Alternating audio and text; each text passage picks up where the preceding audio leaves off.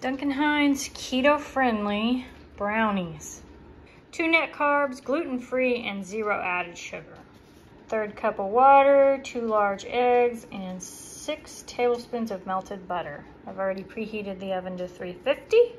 And I'm gonna use my little silicone cupcakes because I like the corners of brownies, and when you use a cupcake thing to make your brownies, you get only corners. Here's all my ingredients right here. 2 eggs, 6 tablespoons of butter, and 1/3 cup of water. Smells like brownie mix. Smells really good. It looks like brownie mix. Hopefully it tastes like brownies. Some keto stuff can taste like cardboard. That's why I'm always leery. Add the 2 eggs. Now I'm gonna add the water. It's 1/3 cup of water.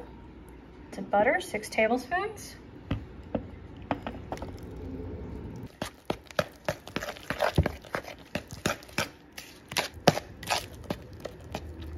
Once it's all mixed up, add it to your pan or your cupcake liners. So it doesn't have a cupcake mold time. So I'll probably put it at 20 minutes and check it at that point. Smells like brownie mix. Hopefully it tastes like brownie mix. Okay, brownie bites going in the oven. See how these come out. Keto brownie bites. Look, it's almost done.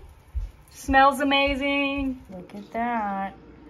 We're gonna let Mr. Keto eat one because he likes them hot with milk. So we're gonna see what he thinks of my keto brownies. Told you, they just came out of the oven. These are kind of rubbery. Ooh, let me see the.